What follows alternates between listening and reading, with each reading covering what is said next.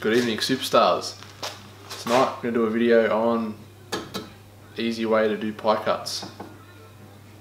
Got a bit of a list to run through, so hopefully by the end I'll articulate how to easily make pie cut bends for your intercoolers and exhausts, that kind of gear, because it's worked pretty good for me. So the first thing to get into is the aim of this video, I guess. There's a million videos out there. This is a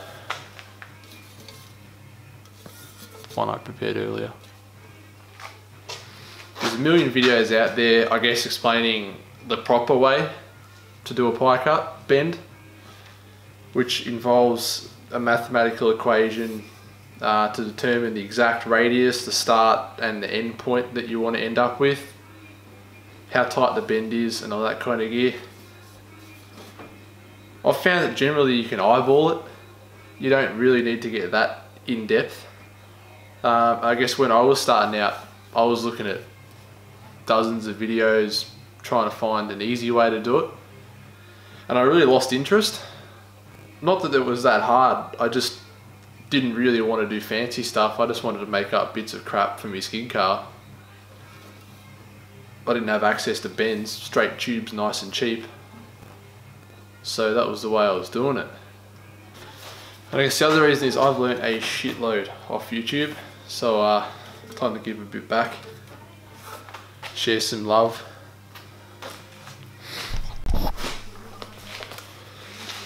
So you also might be wondering, why would you waste your fucking time making up a pie cut when you can just buy bends like this?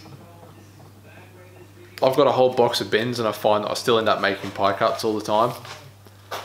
Reason being, you can't put these on convoluted angles, which is especially for cooler piping and low cars trying to get around the subframe, tuck it tight. You know, you can't use these bends properly, or if you do, you end up cutting off half the bend anyway. So this is, say, 30 bucks for a bend versus 30 bucks for a whole meter of stainless, which you can probably get 2 or 3 of these out of, maybe more. As you might be able to see on this bit here, a perfect 90 would have been useless because I couldn't turn it halfway to get the angle I need, which is why I end up pie cutting this piece in particular. You know, save yourself time. You can definitely just use bends. I just use bends sometimes. Sometimes you just prefer the look of a nice pie cut as well, or a tight radius. That's the other thing. Like, look at the bend on that. If you need to go sharp turn around a rad support or something, you can potentially end up here with a good pie cut bend versus out here. Another critical factor.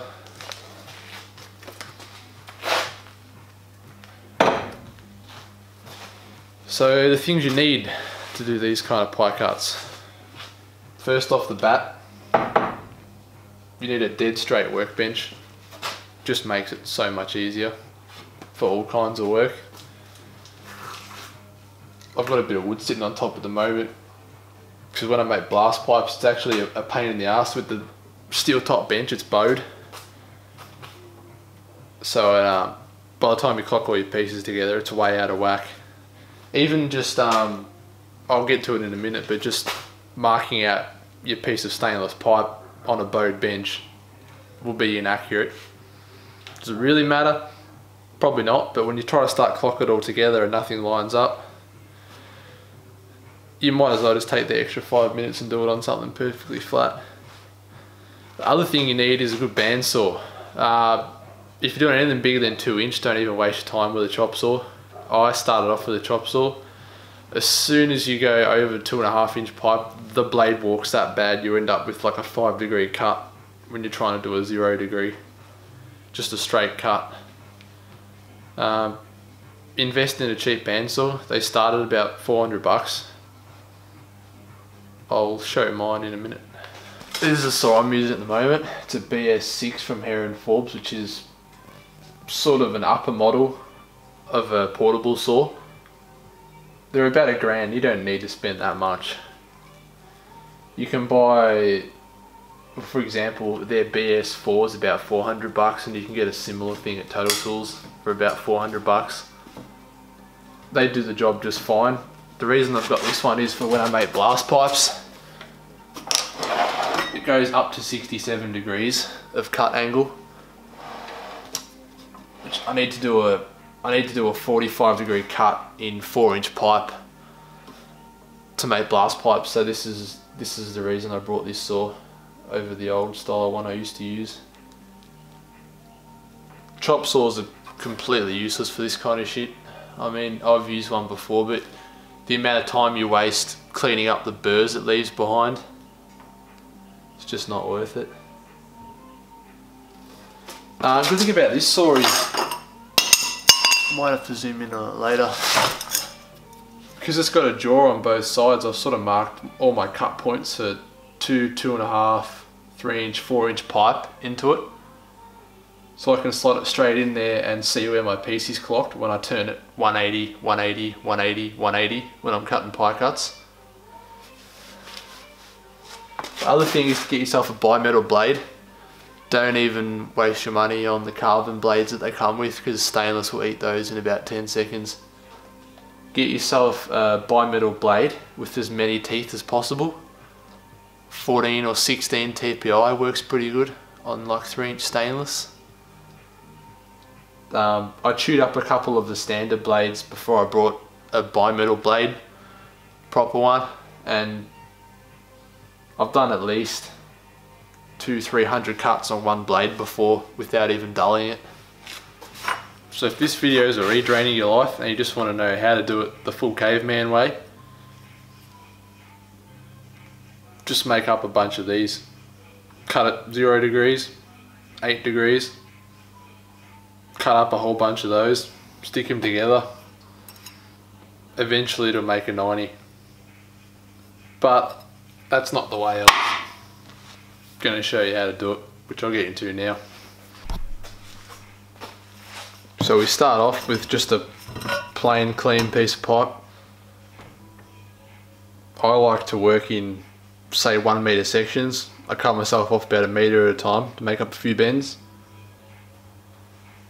Now the first thing you're going to notice if you just run off and start cutting shit up and trying to make a pie cut is that you're going to need to cut 2 angles. We use roughly a 10-degree angle on the same piece of pipe. So 1 cut here, 1 cut there, then there'll be another piece, 1 cut here, 1 cut there. You need to have some sort of way of aligning them or clocking them in your saw when you're cutting 180, 180. Otherwise, as you can imagine, shit's going to be fucked.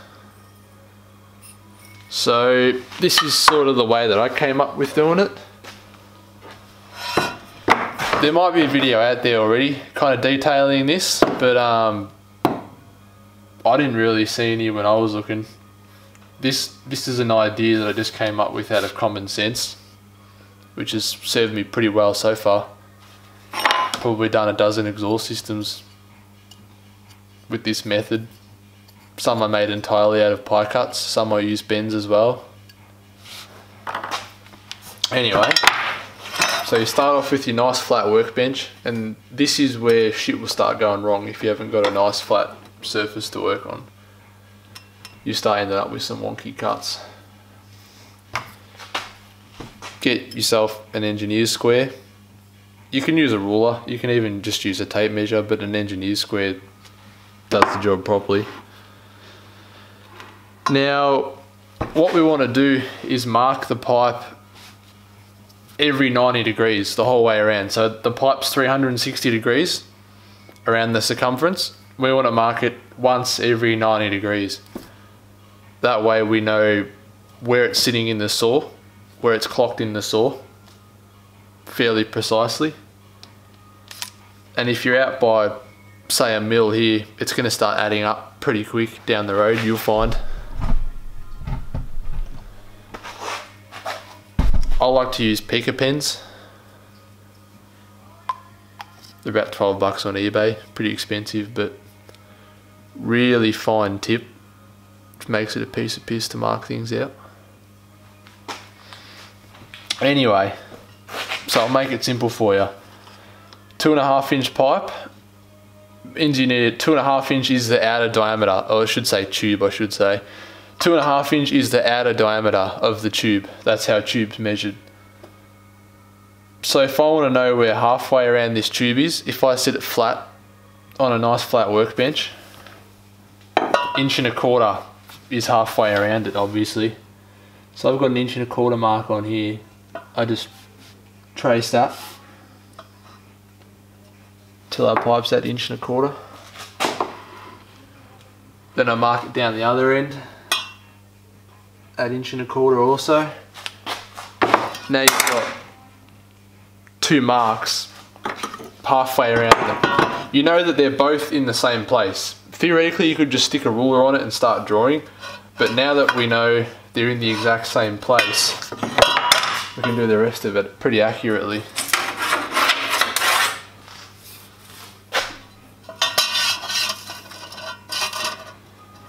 And if anyone's got a better way to do this, I'd love to know. Actually, this is the best way I've thought of so far.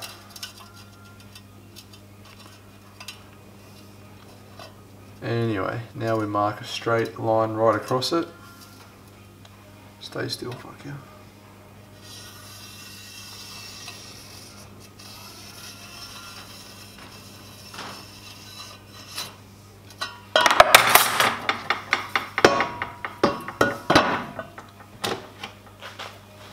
So that's all good and well, but now we need to know how to put it a line every 90 degrees. Or for the sake of this, you could probably just do it at 180 degrees, not worry about the 90 degree marks. I just find the 90 degree marks help you really line it up when you're trying to assemble your piece. So the way we work that out is with the circumference of the pipe, tube. I keep saying pipe.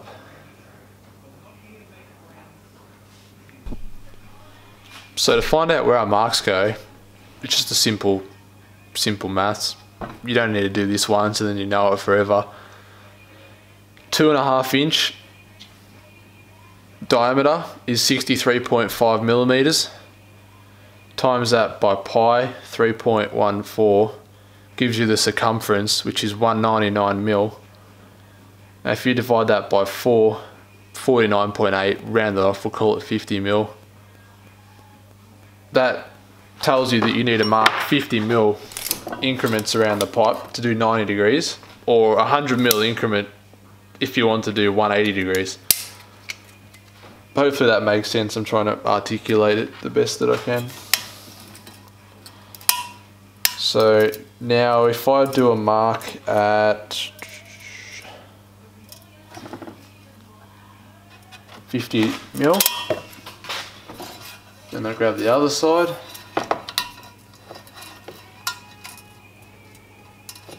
mark him at 50 mil as well. Now I've got a line marked out that's exactly, or close enough to exactly for our purposes anyway, 90 degrees around the tube.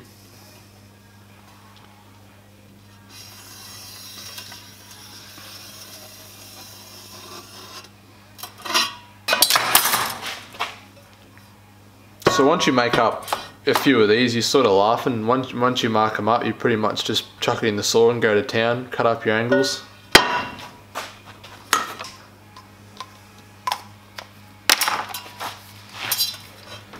Now we've got some marks every 50 mil, every 90 degrees. Hopefully you can see this good enough in the video.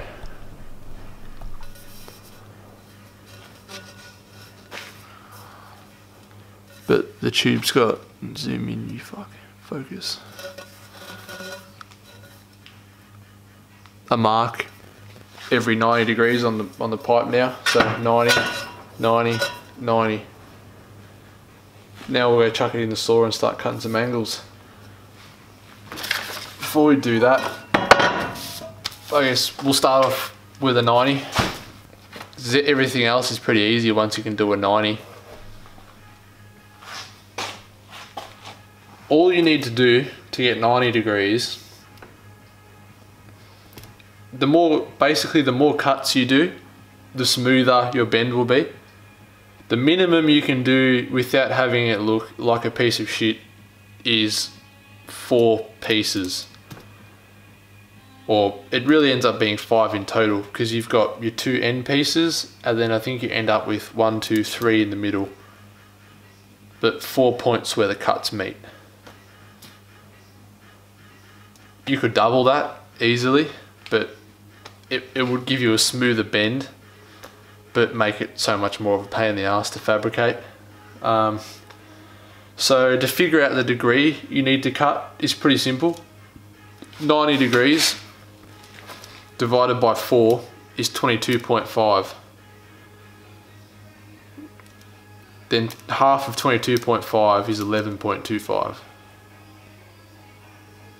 You don't really even need the equation to work this out. You could just cut up a bunch of pieces at 8, 9, 10 degree, 15 degree angles and sit them together and see how it comes up for yourself. This is a semi-calculated way to do it, which I think is still true to the title of being the lazy way. It's pretty fucking simple. Just 11 degrees times 8. Anyway, I'll cut it up in the saw and show you what I'm on about. When we put it in the saw and start cutting, we've got to have a way to turn it exactly 180 degrees so that you know that all your cuts are happening on the same axis. And the easiest way I can figure to do that is to, again, take your square, same as you did on the bench, and put it there at 1.25 inches. Now you know that if you put it there at 1.25 inches on both sides, 1.25 inches, 1.25 inches, you know that the pipe's sitting perfectly level in the saw. So when you do your first angle cut, then flip it around, you do the same thing. You measure it at 1.25 inches on both sides, or as close as you can get, and you know that you're cutting along the same axis. So when you get to the end, all your cuts line up. It's simple as that.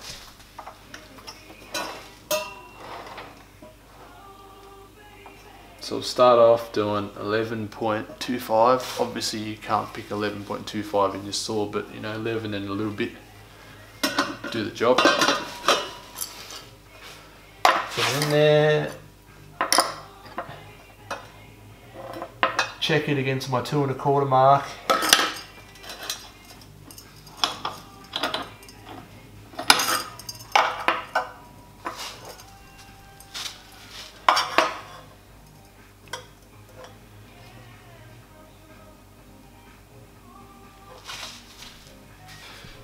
Now your end cuts don't matter, but the thing to remember is when you do, your end cut is like your runoff of the bend.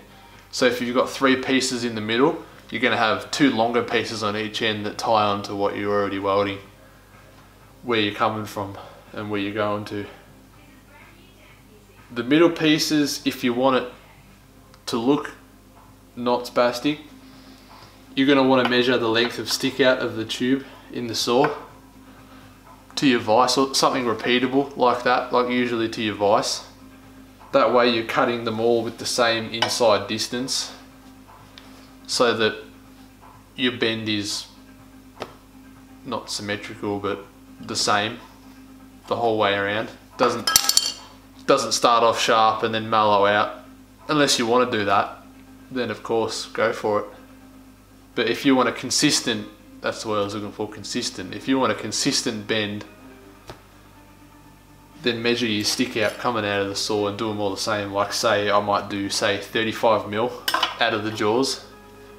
If I do that on my cuts with the first cut, which I would call the inside cut.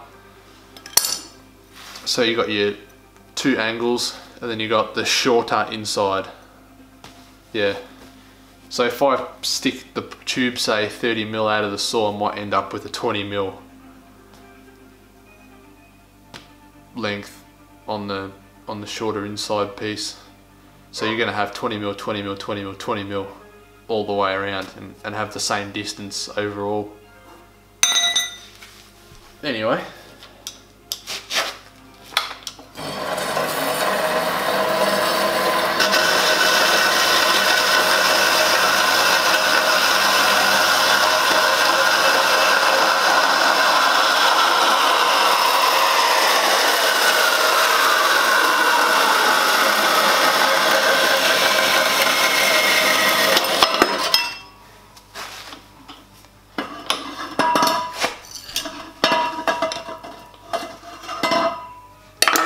That's my first runoff piece done.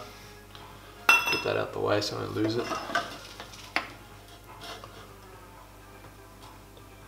I'm gonna do just a normal 90 degrees bend in this one. Nothing fancy. So I'm gonna run with 30 mil of stick out.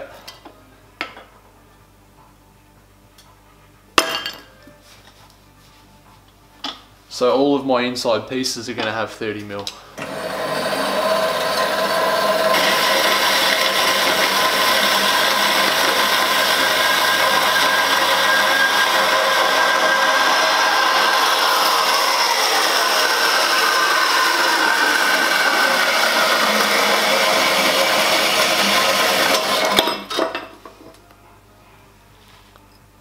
First cut piece, so yeah, like I was saying, I think it's 3 of those. You go up the center.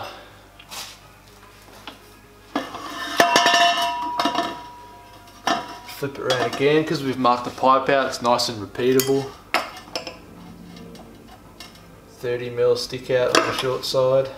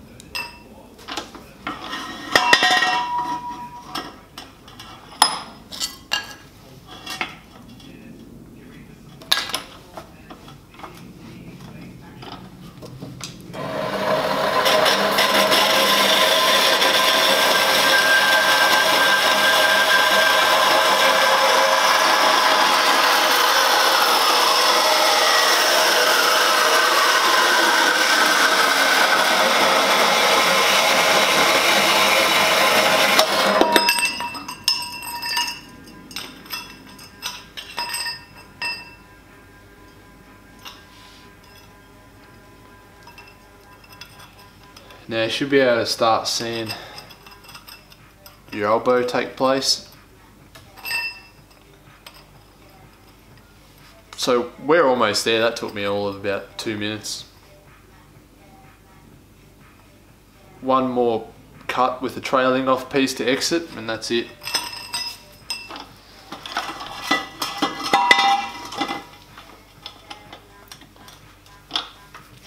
Back to 0 degrees to trail off with.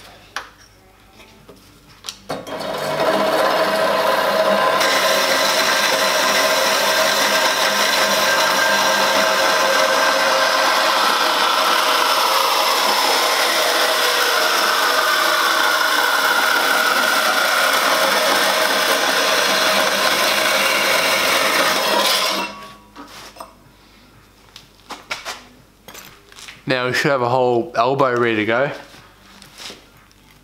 I'm going to stick these in the belt sander and clean them all up real quick. You don't need a belt sander, you can do this with just a file. These have got rough cuts. They usually get pretty fine cuts with a bandsaw. My blade in the moment's too coarse and it started chipping them a bit, which is why I've got rough cuts. You usually don't need to do much cleaning up at all. You can do it with just a file or a deburring tool. But for the sake of 150 bucks, you might as well just get a belt sander, it's so much easier.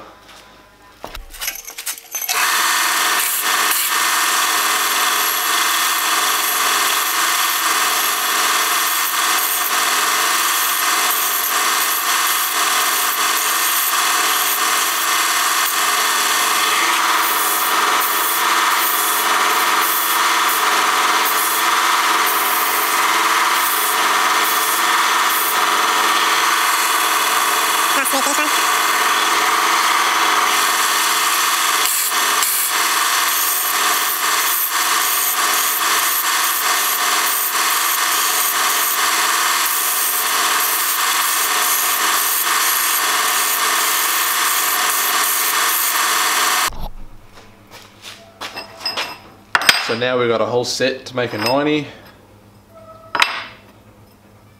And because of the marks we put on previously,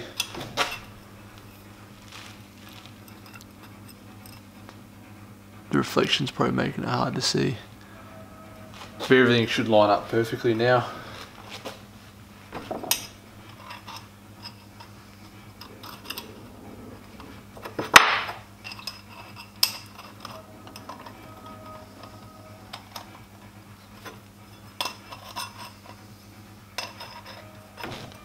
Kind of impossible to hold it by hand, but you get the idea. Nice tight 90-degree bend.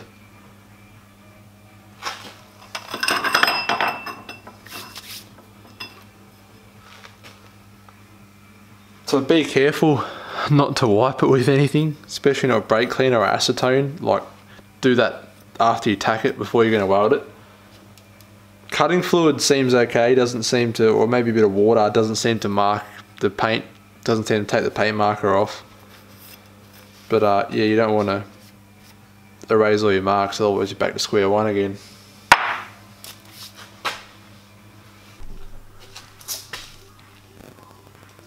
Right, so when you tack it, don't just tack it, because if you've got a nice fine cut here where it's a nice matching surface, as soon as you tack it, the weld's going to pull the piece in and you're going to end up with a gap on the other side that you won't be able to fix. So I just get a bit of paper, sandpaper, something like that, line up all your marks to make sure you're working on the same axis, then tack it with a bit of paper in there, just to make the slightest gap so you've got some room to move it around. That's all you need, just a little bit.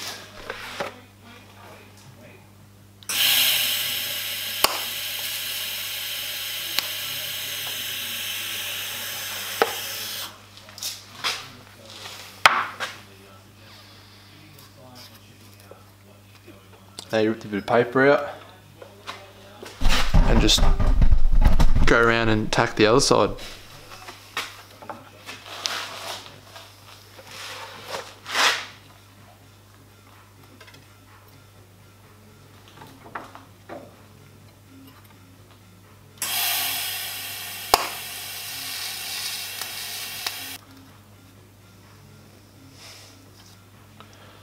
I find it better to do your tack on the inside or on the side,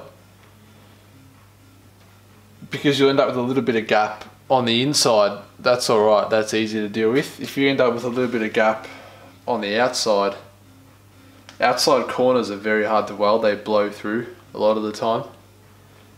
Or you got to turn the amps right down, you know, turn your heat right down or move faster, one of the two.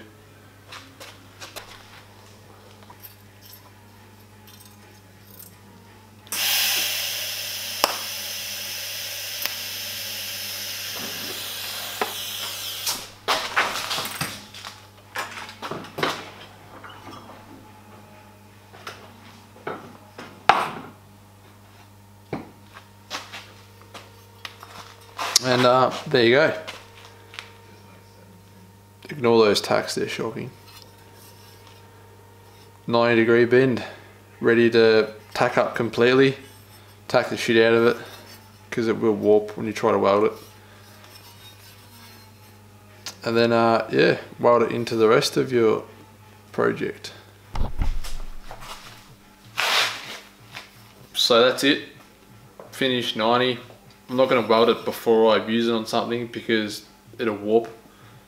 You basically want to finish your whole section before you weld any of it, because if you weld just an elbow like this, it'll be an oval by the time you're done with it. So to recap, you get your straight bit of pipe. You need to mark it at 90 degrees the whole way around it. 90, 90, 90, 90. The reason we do that is so that when you're cutting angles on the same piece, you can stay relative to your other cut. You're going to cut it once at 11 degrees, then flip the pipe over, cut it at 11 degrees again. And the reason you got the lines is so that you can measure it and stay relative to your last cut. It's that simple. you want to make a 90, 11 degrees, 11 degrees, 11 degrees, 11 degrees, and so on.